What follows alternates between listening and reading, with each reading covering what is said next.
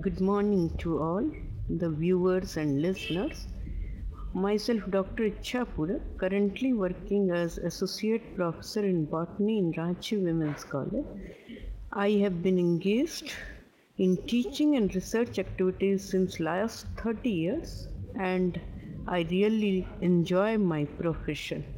Today, I want to share information about features of genetic code. It has been possible to design the features of genetic code by the contributions made by Nirenberg, Khurana and Holle, who got the Nobel Prize for Medicine for their work of synthesis of polypeptide using artificially synthesized messenger RNA. The genetic code is a type of dictionary that identifies the correspondence between a sequence of nucleotide bases and a sequence of amino acids. Each individual word is composed of 3 nucleotide bases. These genetic words are called codons. The assemblage of codon is like a sentence. This sentence keeps the information for deciding sequence of amino acids in a polypeptide. The information of DNA is decoded into polypeptide chain through formation of messenger RNA by transcription. Messenger RNA carries masses of DNA's genetic code. Genetic code is the sequence of deoxyribonucleotides, adenine, thymine, cytosine, guanine present on the fragment of DNA which acts as gene and is transformed onto messenger RNA as sequence of ribonucleotides, adenine, uracil, cytosine, guanine. Genetic code is combination of codons. Each codon is sequence of 3 bases triplet which specifies a amino acid. As there are 4 bases, adenine, thymine, cytosine, guanine, a combination of 3 bases can give 64 codons, 4 into 4 into 4, that is 64, which are more than adequate for 20 protein amino acids. Some amino acids have more than one codon. Now, with the help of this diagram, we can see that the genetic code is furnished on messenger RNA and is in the form of codon, and each codon is triplet of bases. The codons can be UUU, UUU, UUC, UUA, UUG, etc. And in this way, with 3 bases, there are 64 possible codons, of which 61 are assigned to amino acids. Some codons work for initiating the polypeptide chain are known as initiator codon, are present on the 5 side of messenger RNA like AUG, which codes for methionine.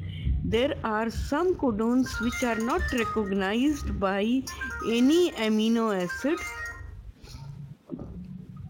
They are known as termination codons UAA, UAG, UGA, and the codons are recognized by the transfer RNA by virtue of anticodon, and because of anticodon they are also able to pick a particular amino acid.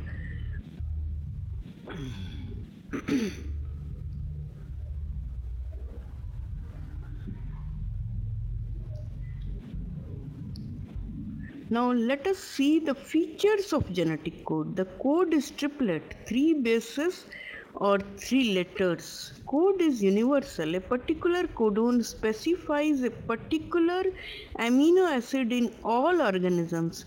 In exceptional cases, it is semi-universal, means a particular codon may differ in some organism. Code is degenerate, more than one codon for a amino acid. In case of more than one codon for a amino acid, First two bases are specific and third is flexible or movable. One transfer RNA can recognize all four codons. As for example, leucine has four codons CUU, CUC, CUA and CUG. We can see that the first two are specific CU and the third one is flexible, and same transfer RNA can be used to identify all the four codons. Code is commaless, having no punctuation mark except stop signal. Code is non-overlapping. One base is used or read only once. Code is non-ambiguous. Codes for same amino acid, whether present at the beginning of or intercalary. Exception in this is GUG. This GUG, when present at the start of messenger RNA, codes for methionine, but when it is present in the intercalary position, it codes for valine. Out of 64 codons, 61 are assigned to different amino acids. 3 codons, the termination codons UAA, UAG and UGA, do not specify any amino acid. These act as termination codons. AUG and GUG are the two initiator codons. Third initiator codon UUG has been reported in archaebacteria. Leucine, arginine, serine, etc. have 6 codons, whereas valine, proline, threonine, alanine and glycine have 4 codons. Methionine and tryptophan have only 1 codon. A collinearity exists between DNA, messenger RNA and polypeptide chain. Open reading frame ORF on messenger RNA helps one open reading frame on messenger RNA helps translating one polypeptide chain. Now this slide shows the genetic code, and in this slide genetic code is present as RNA codons. Each codon has 3 letters: first letter, second letter and third letter. In the first row, the uppermost codon is UUU, which specifies phenylalanine. In the same way, UUC also specifies phenylalanine. We can see leucine has 6 codons. Then methionine has only 1 codon, that is AUG, which is also used as initiator codon. Valine has 4 codons GUG, GUC, GUA, GUG. GUG, when present in the start position, codes for methionine, but when present in the intercalary position, codes for valine. Then there are 3 codons which do not specify any amino acid, like UAA, UAG and UGA. These act as termination codons or stop codons and provide a stop signal for termination of polypeptide chain, and is generally present on the 3 end of messenger RNA. Initiator codon is present on the 5 end of messenger RNA. Now this slide also shows genetic code, but in the form of DNA codons like TTT, thymine, phenylalanine, TTC. Actually genetic code is present on DNA, but as DNA cannot move and its message is therefore carried by a messenger or carrier, and that is messenger RNA.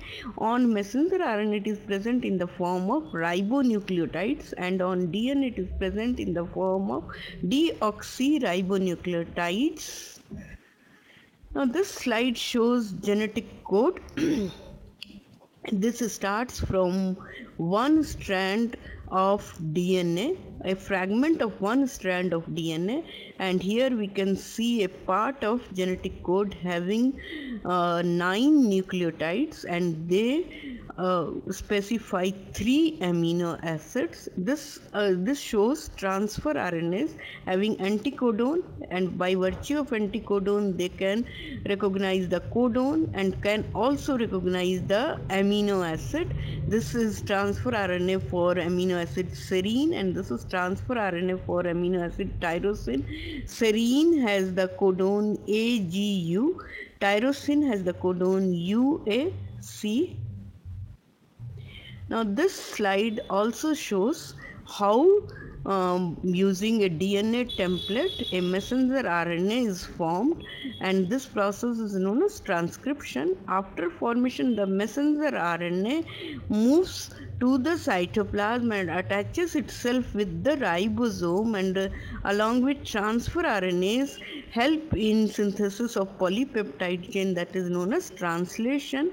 Here again DNA polymerase is responsible for replication, whereas RNA polymerase is responsible for transcription, and messenger RNA carries the genetic information and moves to ribosome, where it is involved in protein synthesis. Transcription and translation both together form the central dogma. Now this diagram again shows transcription using DNA strand, and after formation RNA is moved out of nucleus, moves to the cytoplasm, where with the help of ribosome and transfer RNAs the process of protein synthesis takes place, and this part is known as translation. And translation is the expression of gene. This expression of gene takes place with the help of genetic code. Genetic code is carried by messenger RNA. The precursor of genetic code is DNA. In this way, genetic code plays a very significant role in polypeptide chain synthesis or protein synthesis. Now with this, the class is over. Thank you.